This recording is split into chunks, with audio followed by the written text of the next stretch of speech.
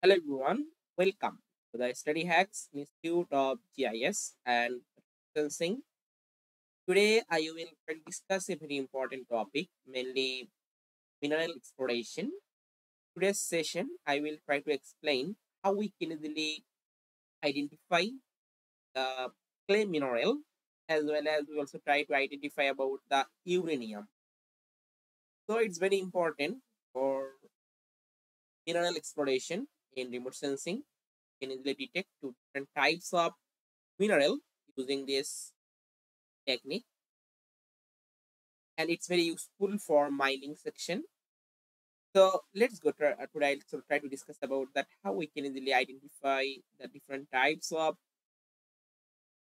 mineral, mainly clay, as well as also identify about that uranium. So first of all, here you can see I take this false color composite. So basically here you can see about that reference paper about that. Here you can see the paper about that. It mainly application of remote sensing and exploration for uranium mineralization in this place. So you also try to read this paper, then I hope you can easily get that lot of idea what the technique they are using here to identify the mineral exploration.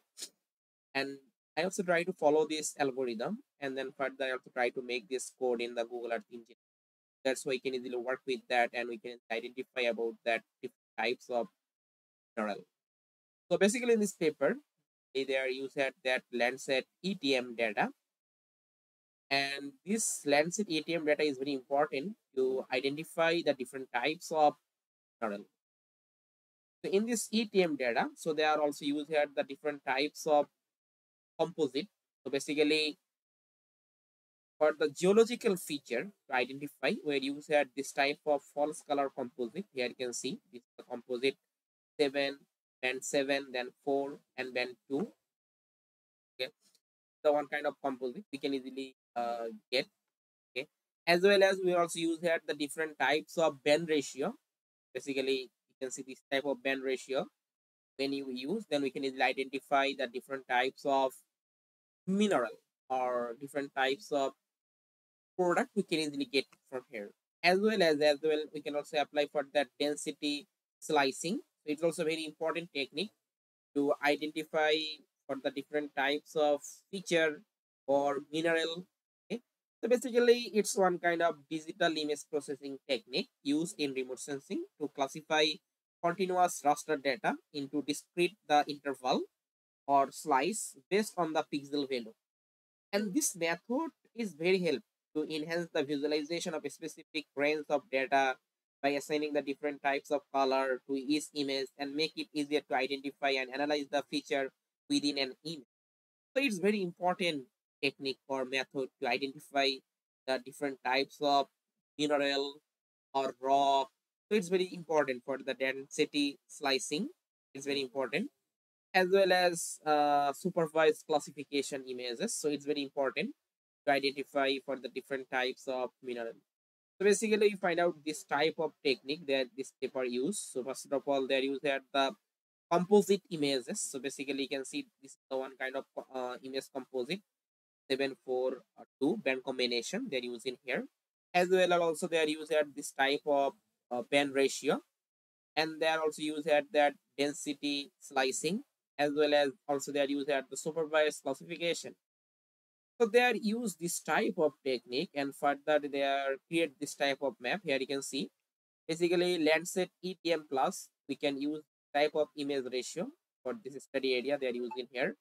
This is the one kind of band ratio 5 by 7, 4 by 5, 3 by 1 in RGB for the study. There you can get this type of map. So here you can see they get this type of map, and here you can easily get this type of red color identify about that high concentration of the clay mineral. Okay, so when I use this type of band ratio, and I can easily identify this type of region, it show about that very high concentration of the clay mineral, as well as the clay alternation index. You can get it from here, and further also you can see that you at that supervised classification. So after creating this type of ratio, they are also used at this type of supervised classification. So here mainly this type of yellow color, it's identify about that enrichment zone with the clay mineral.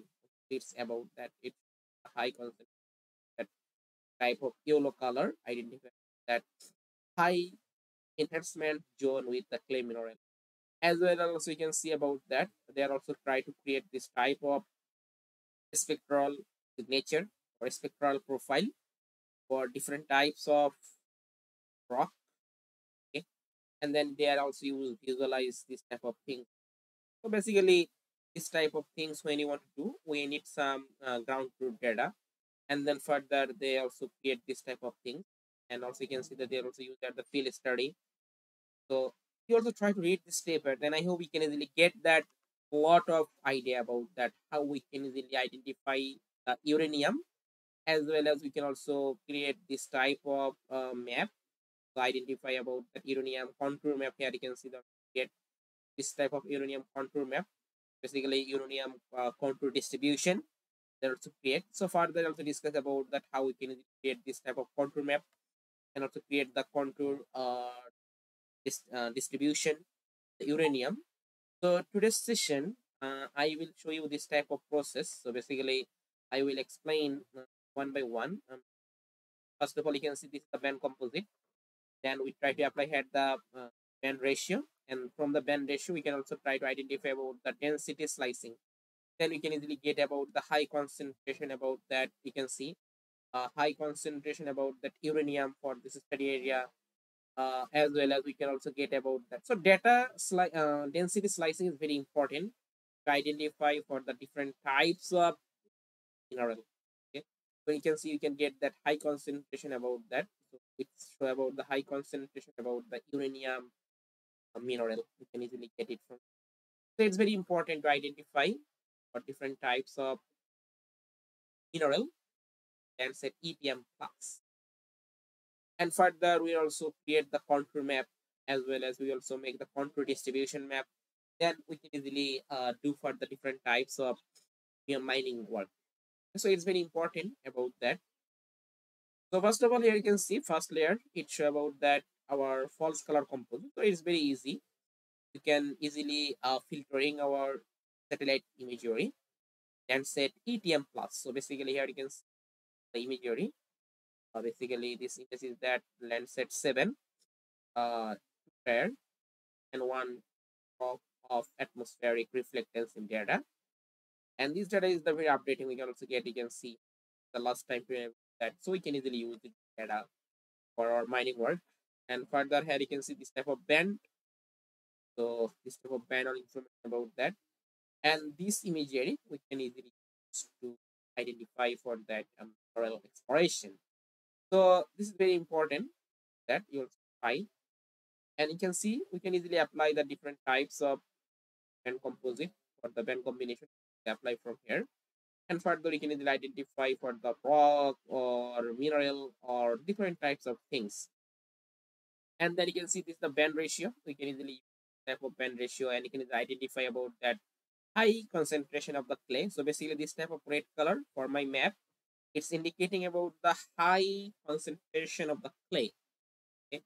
And from that, we also try to apply the density slicing, and then further we also try to identify for that mineral, the specific mineral. So basically, this density slicing, this technique we are used to identify or visualize the specific range of data, assigning in different colors to each images, and we can easily identify and analyze the feature within the image. So this you can see, you can easily get this type of things about the high concentration. You can type of local identify about high concentration about that uranium, as well as also type of things. So if you want, you can also export this full map, and further you can also get the proper map. Also, you can see you can get this type of things is that high concentration of the uranium. We can get it from here. So further, you can easily export this map and work with the ArcMap software to create the proper map. As well as there's a lot of way for we use this type of map for the mining. So if you want, you can also learn this type of things, how we can easily create this type of analysis, I mean for exploration, as well as if you want, you can also learn some online training program on GIS on remote sensing.